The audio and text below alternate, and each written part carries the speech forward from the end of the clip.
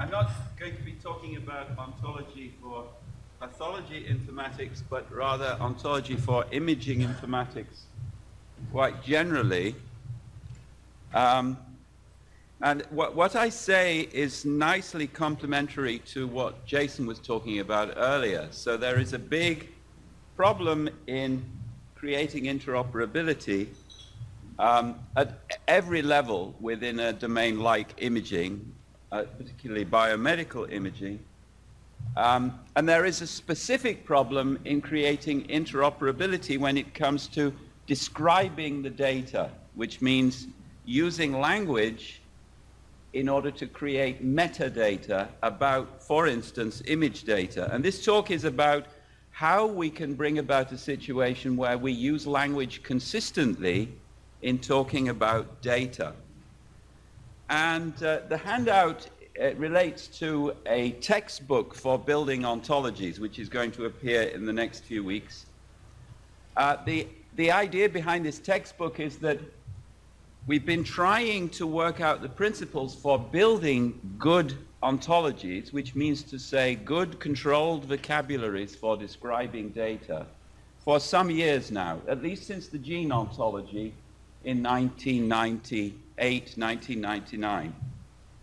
And we are gradually beginning to be in a situation where we can lay down certain best practices, which have been tested over and over again in multiple different kinds of ontologies. And this textbook is about those best practices. It's the how to build ontologies. Basic formal ontology is a kind of encapsulation of those best practices, which is already being used by about 160 ontology-based research projects around the world. And it's going to play a certain role in what I have to say next.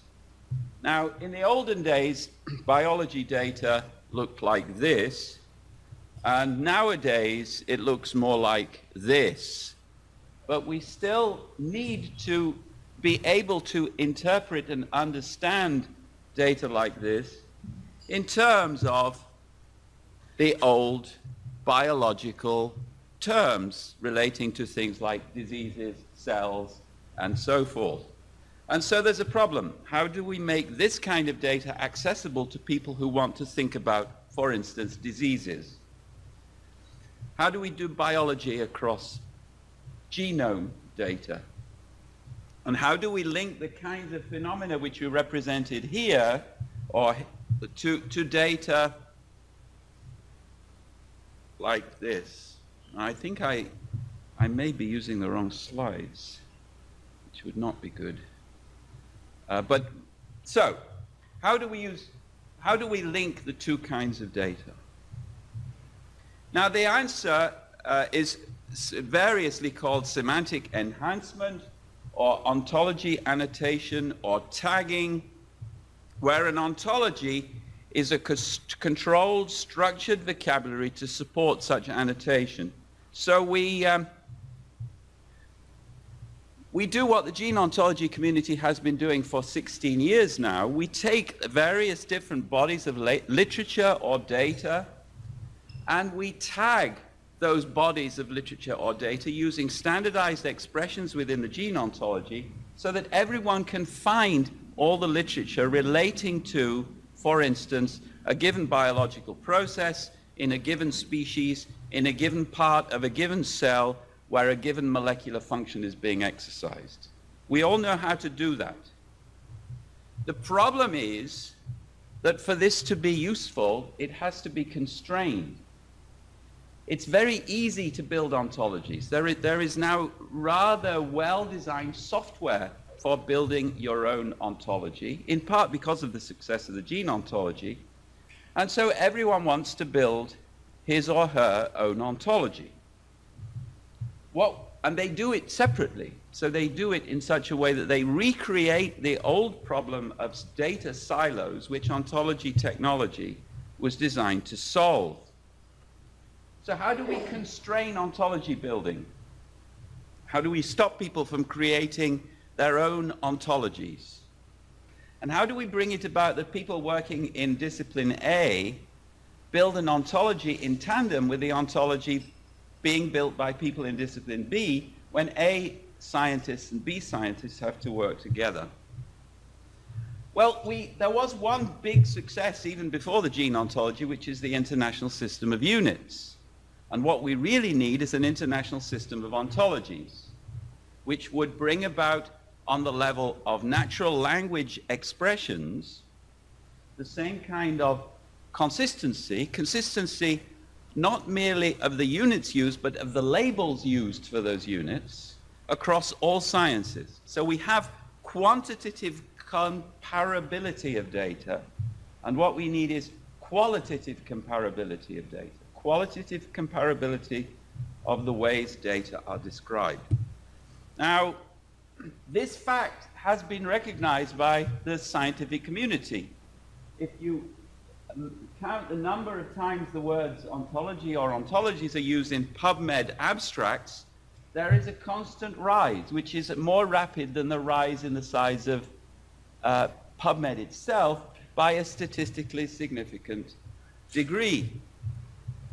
But if you examine which of these mentions of ontology refer to which ontologies, it's nearly always the gene ontology, which is being used. So the other ontologies, such as SNOMED or FMA or UMLS or MESH, are used to an almost vanishingly small degree when compared to the gigantic turquoise ontology called Go. So Go is doing something right. Now, what is the Go doing? It's providing a multi-species, that is to say, species-neutral, open-source language for tagging primarily genomic data, or data about gene products. It's multi-species because it was invented by biologists who were working at the time when they wanted to draw conclusions from mouse experiments or fly experiments for human disease research. And if you want to draw such conclusions, you have to be able to compare mouse genomes with human genomes in light of their biological relevance to things like disease. And so you need a disease-neutral labeling system, which contains disease-neutral terms like cell division. Now, in this way, the gene ontology contributed to the cumulativity of scientific results in just the way that the International System of Units contributed to the cumulativity of scientific results.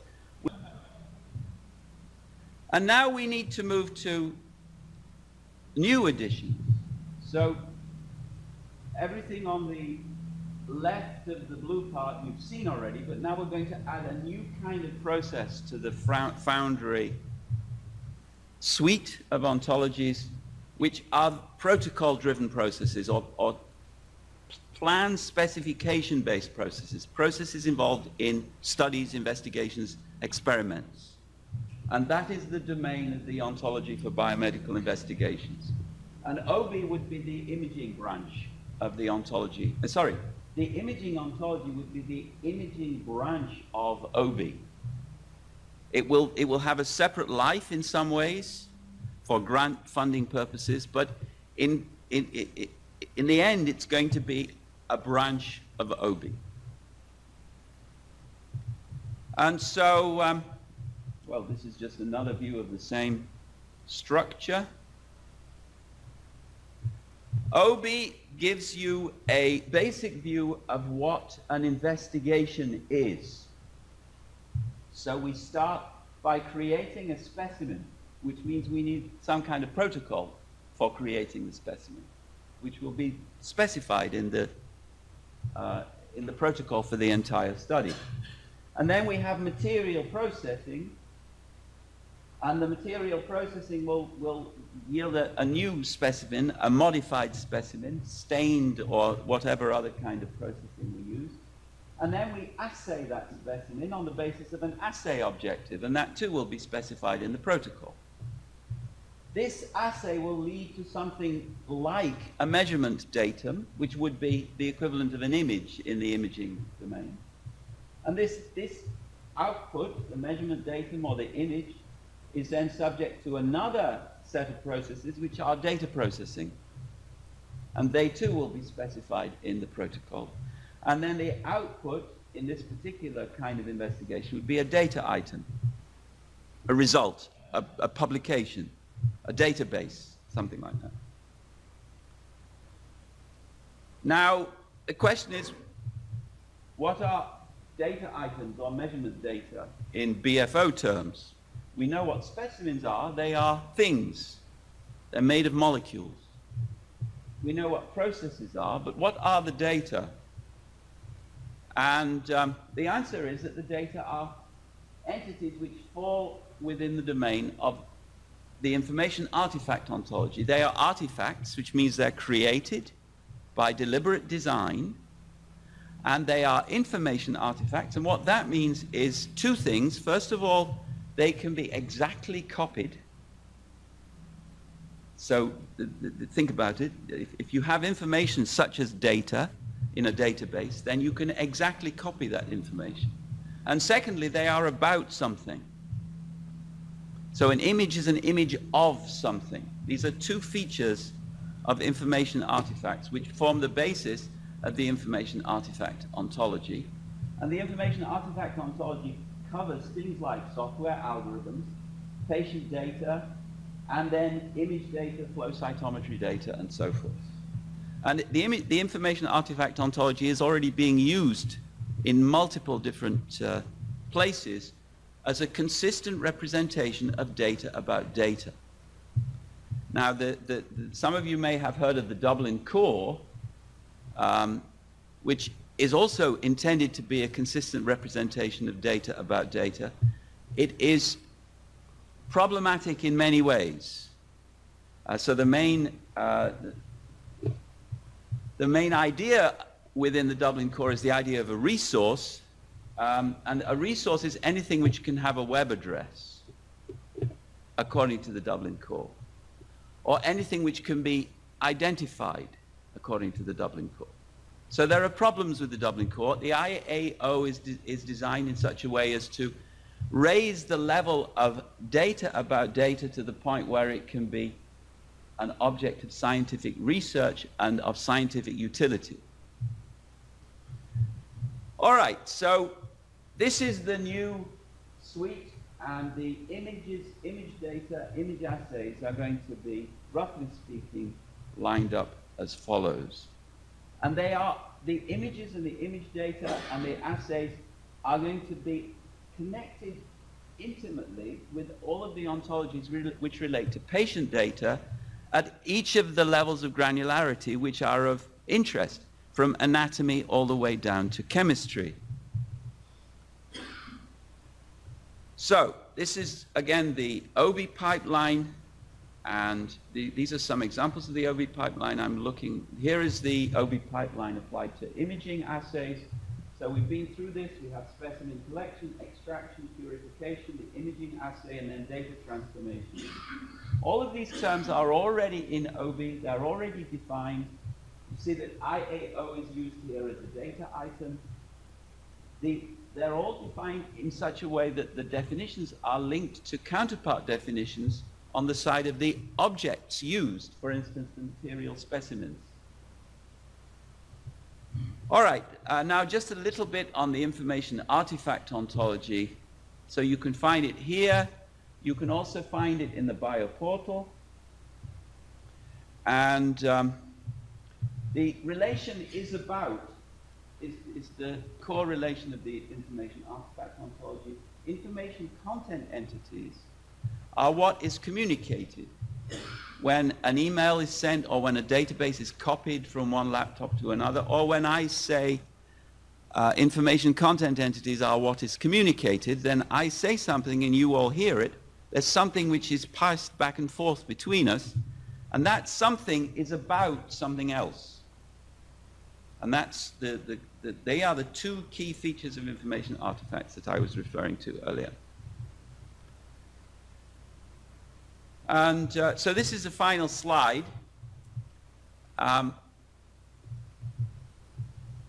What we want to do is to try and create all of the terms that we need at a very high level to describe things like imaging equipment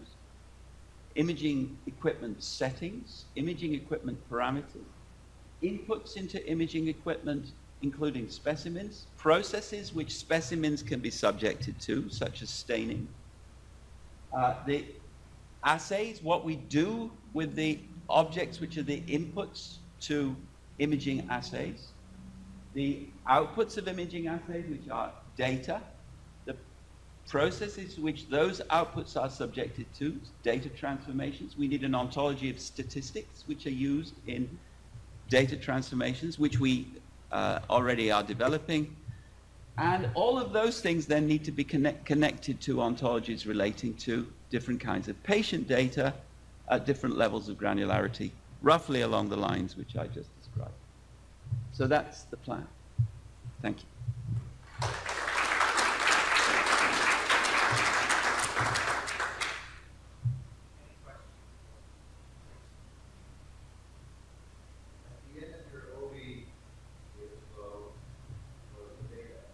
Yeah. And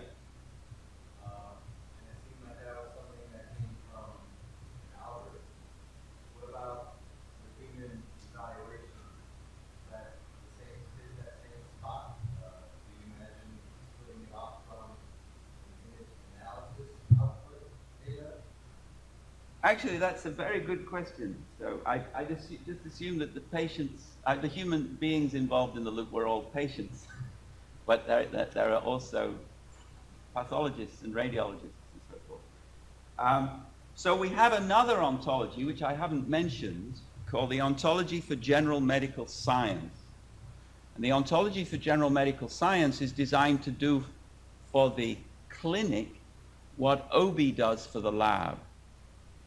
And in the Ontology for General Medical Science, we deal with things like diagnosis, diagnosis process, lab test as ordered by a clinician for a particular patient, and with things like radiological analysis and radiology-based diagnosis.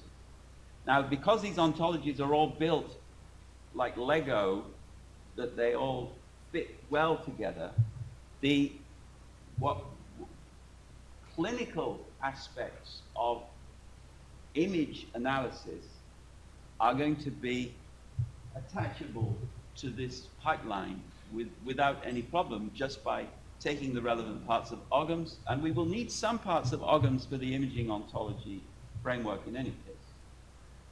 So we can do it, but I didn't anticipate that you would ask me about it.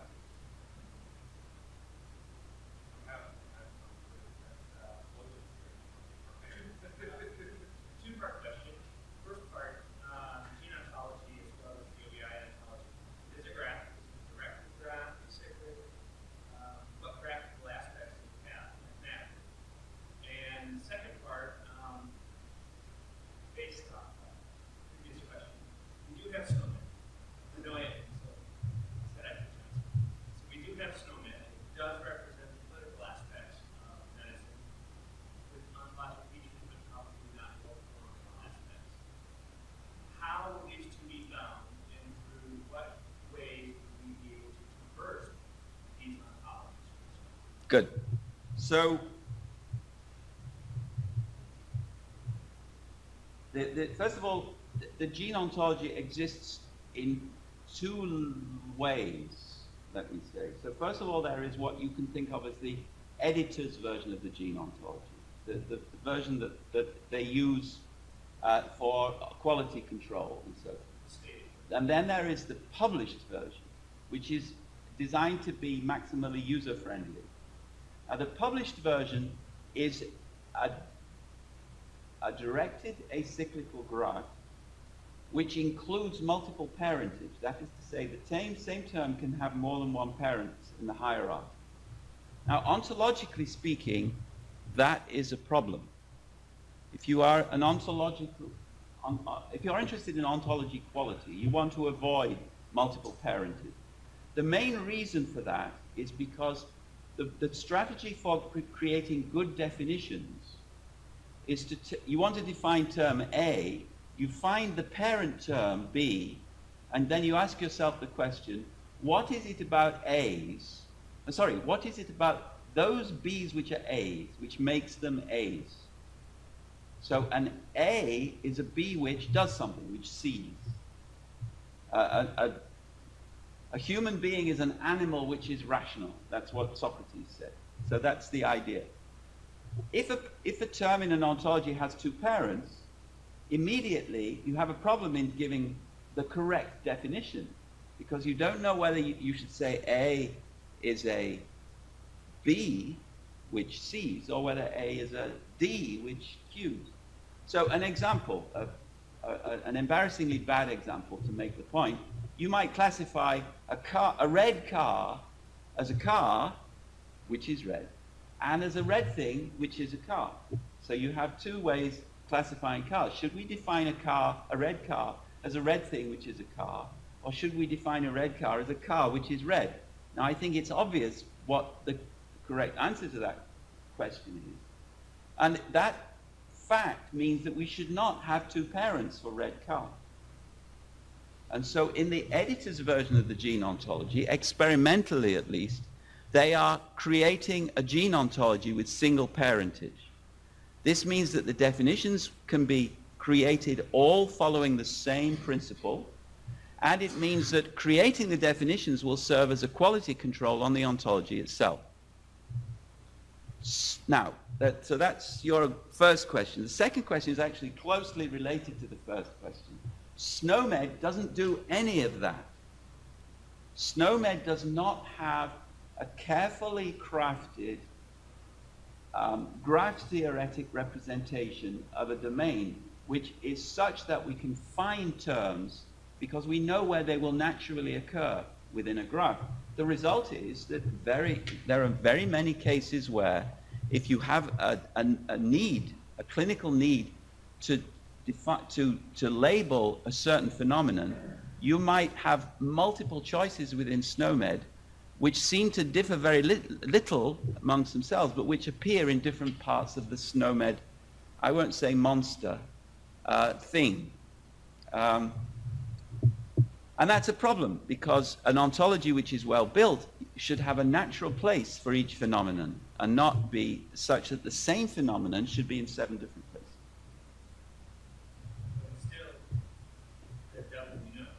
So I would say that in a room, most people in this room are pathologists.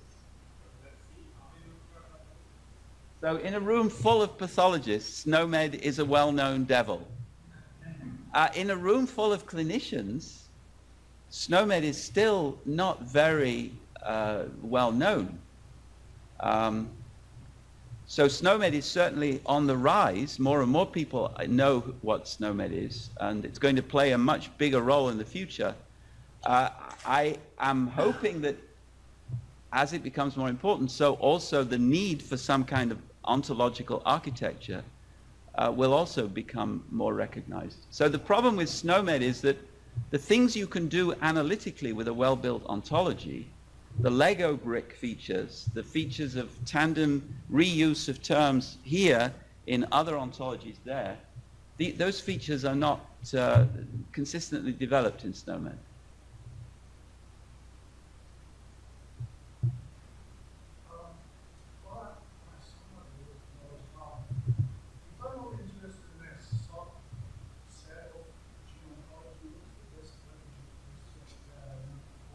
Yes.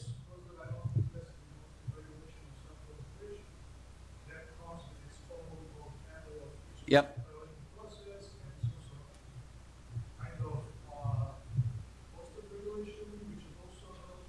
Yep.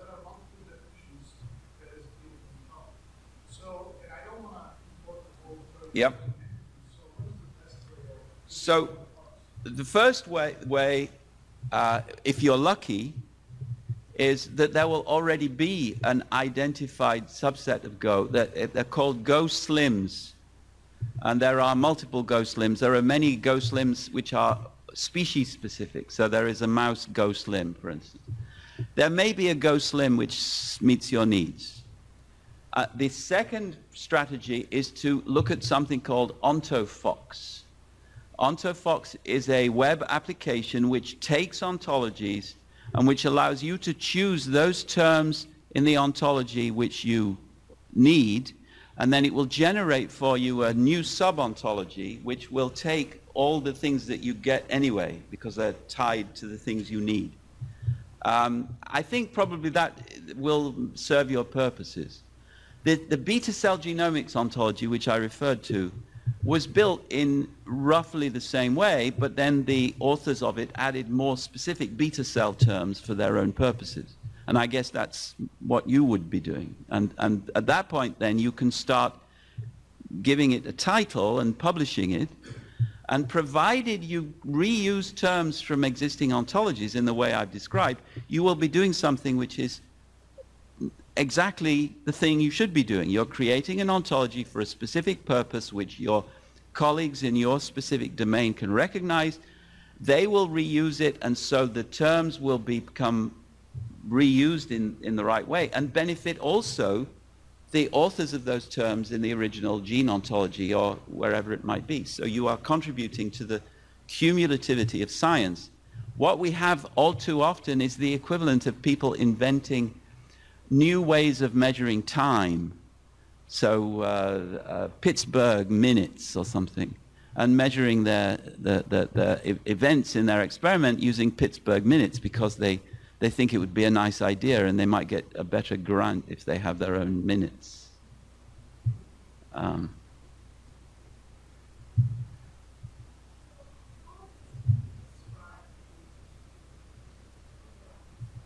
Yep.